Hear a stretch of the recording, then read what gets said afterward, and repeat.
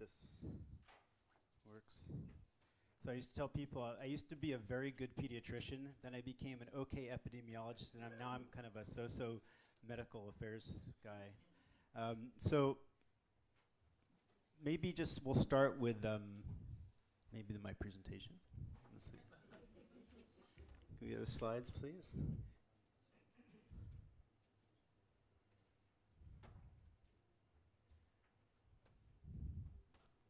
So Angus said, don't be too conceptual. Make sure you put some numbers into the presentation. So,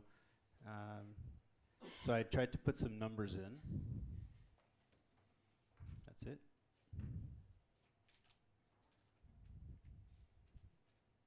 Next, yep.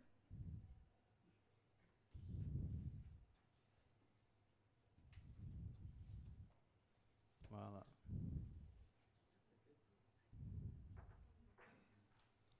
So,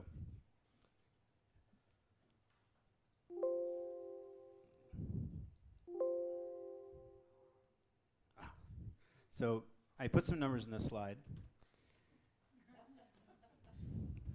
So a lot of things happen on the internet. So we're going to talk about big data over the next 10, 15 minutes. And so by the end of my talk,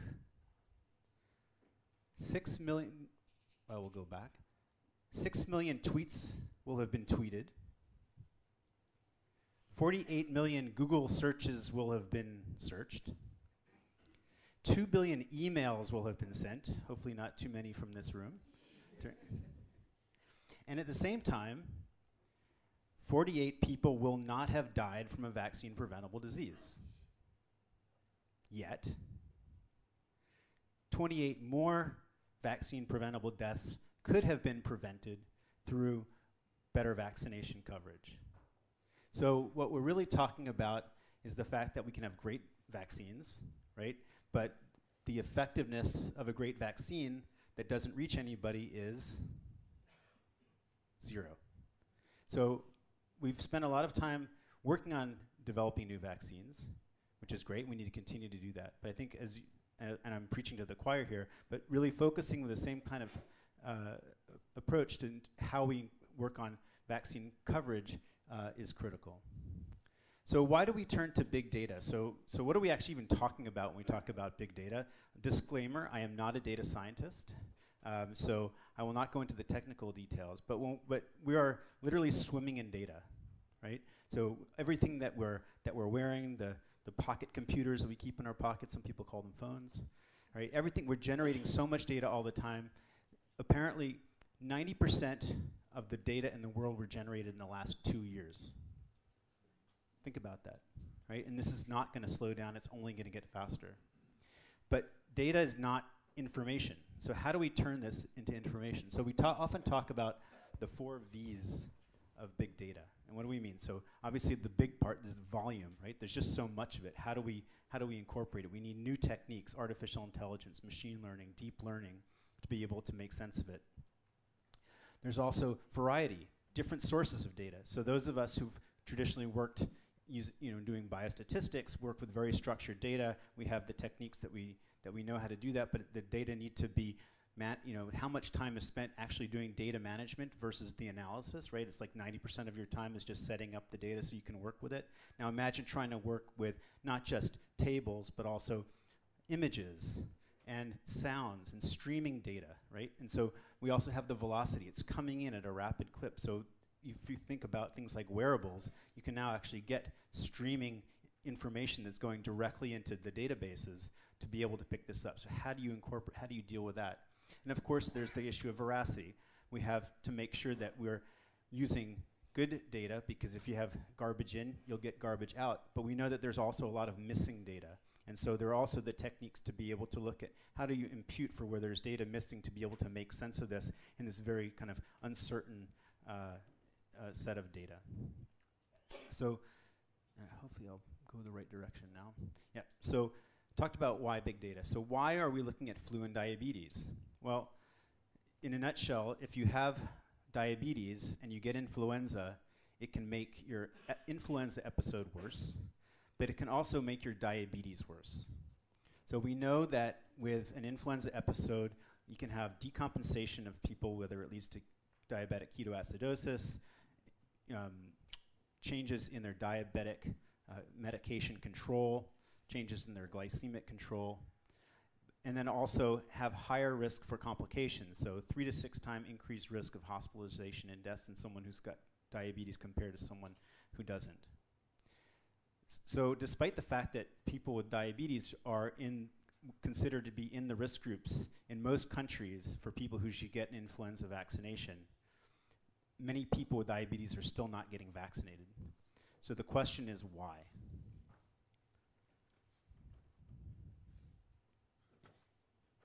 So what we wanted to do is to see how we can harness big data, take new approaches using either new uses for existing data, new data sources, and new approaches to try to understand what these factors are.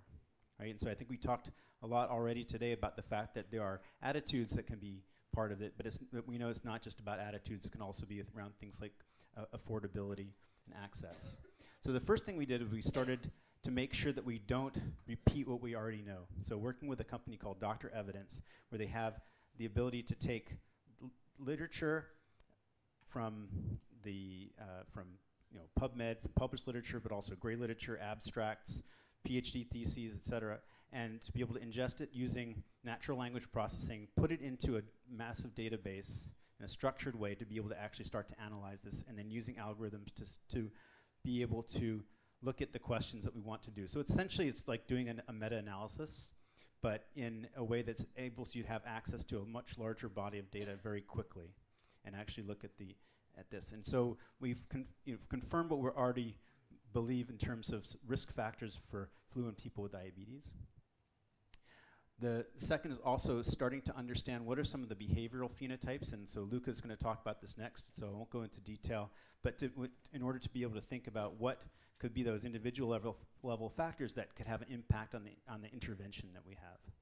And the third is what I'll go into is the project we did with Google, which is to build a data mart, so basically a space on the cloud, where we could bring together a variety of different data sources, including and then be able to use their analytical tools to be able to take the outcome of interest, people's, whether people got vaccinated or not, and actually go backwards and let the data help us understand what those factors can be. So we did this, and we went in, to be honest, not knowing exactly what we were going to get at the end. So we also, as much as what we did, I think it was also very important how we did this. So we did this over a 3-month period, which is very short, at least for us in the work that we do, working with the Google engineers on a weekly basis, doing what they call a design sprint. So it's how software is often developed, and everybody would get on a call for 1 hour, and they would present the new information they had, the new work that they had done. They had no background in healthcare. And so they were going through the data, and they would come back and they would say, does this make sense? And we would look at it and say, well, could you go back and look at it this way? And it was through this iterative approach that we were able to get to where we did after 3 months. And I think for those of us coming from a scientific background where everything is you set up an experiment, you design that, you run the protocol, and you press go, and you let the whole thing run, this is a different approach. And I'm not saying that it's going to replace the experimental method, but it's for designing an approach like this, it's really important. Okay, so what did we do? So we started with VaxiTrends, which was a survey that was done a number of years ago with, what, about 12,000 individuals, Angus? Something like this. Looking at in terms of attitudes, perceptions, so barriers and factors associated with vaccination in 6 different countries. We combined this with other data, so we used the National Health Interview Survey from the US CDC, and then we used search data that Google was able to access, so anonymized search data in the same population. So in this case, we looked at the US to be able to get insights in terms of, and restricting it to individuals with diabetes to try to understand what the factors were that made someone more or less likely to be vaccinated against influenza. So we aggregated this, including other data. So they incorporated Google Flu Trends to look at trends over time and also regional differences. We're now incorporating social media data. So there's a a data set from Twitter that's being overlaid this to provide additional insights. And then what the team did was to use machine learning to create clusters. So in fact, when you see the results, you'll say, okay, well, we knew that. But it was trying to get into another level of detail to see if we could go down at a more granular level, for example, at the level of a state or even within a state. But then also get a sense of how do we actually quantify these. So let me go into that, and it'll hopefully make a little bit more sense.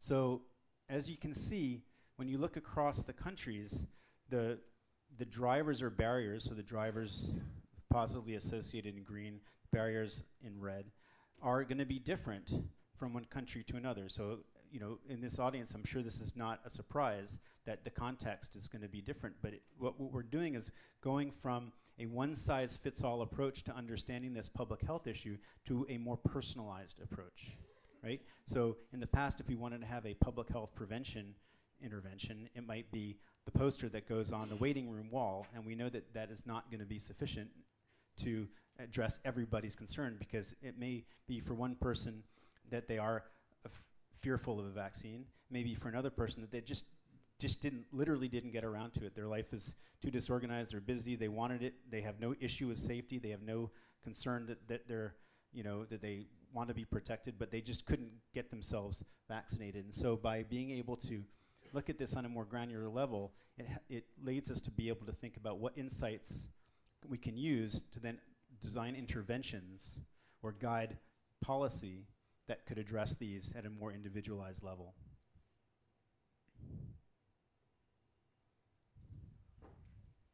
Right. So in addition to we had the information from the survey. By combining it with the Google search data and being able to look, we could see that the factors were not evenly distributed over space. So for example, if you look at, you know, clusters within, you know, different states within the US, that we knew that there, you know, when you look at the relationship between the propensity of getting vaccinated, different factors are going to have different weights, right? So they're not going to be correlated in exactly the same way, right? And so we can do this looking for both the drivers and the barriers. But again, we wanted to not do this just to have better insights. We wanted to actually be able to do this so that we could act. So so these data were actually presented at a diabetes meeting. And so I think one of the key takeaways for us was that, you know, we often talk within the vaccine world, right? And in fact, we brought these data to diabetologists who are seeing the patients with diabetes, who up until now, well, I'm not saying that we open their eyes to flu, but most of them are not thinking about influenza and influenza vaccination in their practices. Yet they're the ones who are often seeing diabetic patients. Some may also be primary care physicians. But when we showed them the data, they were quite fascinated. And so by getting it out there to them, we're able to raise their awareness and realize that this is another thing that they can use to engage with their patients. And so they were very excited about this. But we also didn't just want to leave it at the level of a scientific meeting and a publication. We actually wanted to do something that could be used ideally at a country level. And so this is a prototype, and we're still working on it. But the idea is to say, okay, if we can cluster all of these factors and be able to understand in a given population or in a given location or people who have a certain profile, what is the relative impact of these different factors, such that we have an idea from a prioritization standpoint which are the most likely to actually have an influence to change people's likelihood of getting vaccinated. So in other words, if you were to go to a region within the US, or if you were able to take these data and go someplace else, and what's exciting about this is that the engineers from Google said because there's so much data from the Google search, they actually think that they can replicate this just using the Google search data in a country even without the underlying survey data. So if you think about that, we had data from the UK, China, you know, Mexico, US, et cetera, but to be able to go into another country, in Romania or Germany, where you can use the Google search data and model the same, use modeled on the search data to be able to come up with similar results with about 80% accuracy. We still have to test that to see if that holds up, but the idea is that this is something that could be then replicated.